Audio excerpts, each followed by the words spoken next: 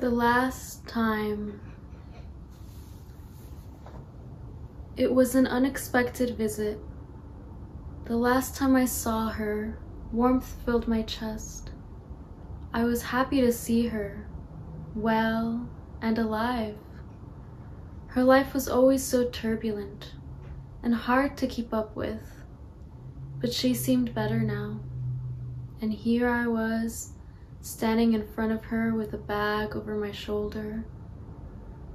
She smirked at my boldness and led me inside, her footsteps as quiet as the silence between us. In the corner of her room was a single glowing light. We sat on her bed and took in the sweet aroma of the incense that swirled across the room. I finally lifted my gaze to meet her deep eyes, tinged of crimson, much like her lips that beckoned me to come closer. How could I resist the cool touch of her hand, the way her teeth glisten like seashells after the tide recedes, or the familiar scent of her dark hair?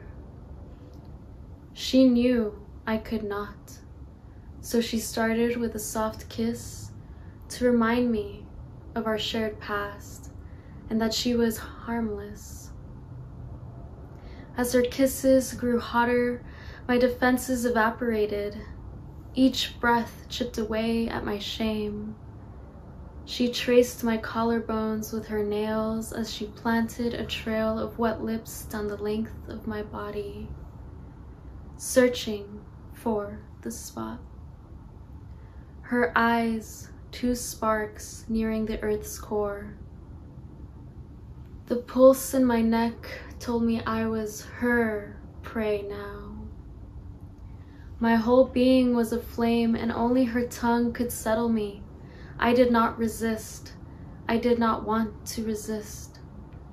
I pleaded with her to make me her victim in a language of ahs and soft whimpers. She teased my desire by biting my thighs, uncovering the ruby gems underneath the surface of my skin. I closed my eyes as she took hold of my body and engaged in our sacred ritual. I was undoubtedly her chosen sacrifice, and she my sweet death. After a moment, I opened my eyes, but she was gone. In my searching for her, I found something I failed to notice earlier. A small black creature in the dark corner of her room. I lay stiff in her bed once more, waiting for her arrival, even though I said it was going to be the last time.